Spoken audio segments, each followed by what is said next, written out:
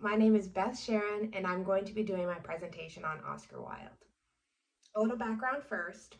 Oscar Wilde was born in Ireland in 1854 to Jane and William Wilde.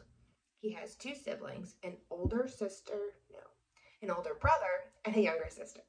His younger sister, Isola, actually died from meningitis when she was 9, which was something that he had wrote about later in his life. Wilde was always excellent in school. He loved the classics, Greek and Roman literature, which he definitely inherited from his mother, who loved them as well and read them to the children as often as she could. He won a half scholarship to Magdalen College in 1874, and this is where he really studied the classics deeply and discovered aestheticism, which is the value of aesthetic of arts and music over socio-political functions. This is kind of where he coined the phrase, life imitates art, which speaks highly of his philosophy. Kind of like the beauty of life, it can be found in art and should be inspired from art, and instead of like art imitates life, which was the narrative beforehand. He After college, he traveled and lectured for a few years. He came to the United States, tried to spread aestheticism and, that love for beauty. And he gained, popularity through that and was writing a lot of poetry through this time and short stories. He eventually wrote in a lot of journals and newspapers his, philosophies and, encouraged other people to think of the aesthetic lifestyle. He married Constance Lloyd in 1884. She gave birth to their two children by 1886. But in 1886, he was introduced to Robert Ross, who was a young scholar dedicated, as biographer Richard Ellman explains, to seducing Wilde. So he, was always interested in Wilde and wanted to seduce him, and it was not long after this that his marriage began to fall apart. In 1891, he meets Lord Alfred Douglas, and by 1893, they're in love. They immediately hit it off. They started writing letters to each other and seeing each other as often as possible, and it was really hard for them to hide their affection for one another, and they were both already kind of viewed as flamboyant and, gay in the way we would coin it now. And this gained the attention of Douglas's father, and his name is the Marquis of Queensberry.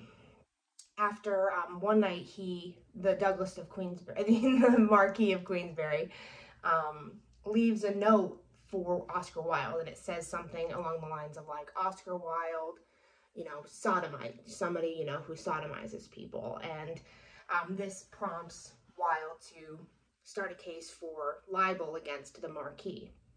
And then this case really becomes a celebrity case because Wilde is, already at this point really famous for his plays. And throughout the case, mountains of evidence is brought against Wilde that's proving that he's engaging in gay sex, which means the trial ends in a not guilty verdict for the Marquis. He didn't libel Wilde because the things that he was saying, the accusations were true. Immediately after the trial, Wilde is arrested for sodomy. He is quickly found guilty and sentenced to 2 years of hard labor, which was the maximum sentence at the time. And I'm pretty sure the judge in the case was even like, this was the most disgusting case, I've ever presided over. He was absolutely appalled at the nature of the sodomy. In some ways, this, sentence to 2 years of hard labor is what led to his demise. The stress and the labor took a toll on his health, and at one point in his incarceration, he fell and ruptured an eardrum, which left him in the infirmary for months. After his sentence ended, he fled to France, where he lived for 3 more years impoverished and exiled. Pretty sure his wife had ceased contact with him, but was sending him like £3 a week for, expenses and things like that, which was not much. He ended up dying of syphilis in 1900. Some people attribute it to the ruptured eardrum that he had had while he was imprisoned. Some of his famous works include The Picture of Dorian Gray, published in 1890, and The Importance of Being Earnest, a play first performed in 1895. The Picture of Dorian Gray is the piece I wanted to talk about more. It's his first novel, and it's an interesting piece because it was published twice, one short form and one long novel. The first time it was published in short form, and it was pretty universally blasphemous.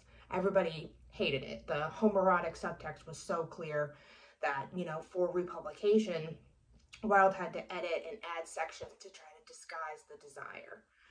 The novel follows Dorian Gray, a vain, narcissistic man that is adored by his best friend Basil and his new friend Lord Henry. Basil paints a portrait of Dorian, and it is so beautiful that Dorian wishes he could stay like the picture forever, and the picture would age instead. This actually comes true, and it spirals Dorian into a world of filth and crime. The play ends with Dorian attempting to destroy the painting after he's murdered Basil. Now, the painting is now old and gray because it is aged, while Dorian is still as young as the day the picture was painted. This instead turns Dorian into an old man and renders the painting perfect. So Dorian dies at the end. Sorry for spoilers. A lot of the text deals with desire, and Wilde uses words like pleasure and charming to describe men in this piece, words that have clear sexual or romantic meaning.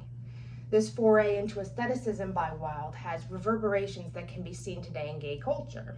In some ways, aestheticism is camp. It is the love and desire for elegance and beauty above all else. Some critics try to argue that Wilde wasn't gay, but was just incredibly aesthetic. But personally, I think that narrative is counterproductive to understanding the expression of homosexuality through history.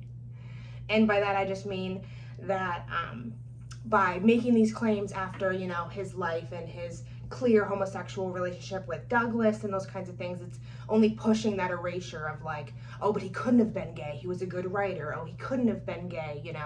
He was just aesthetic, that would as if it would taint the meaning of aestheticism because he was gay. And I think that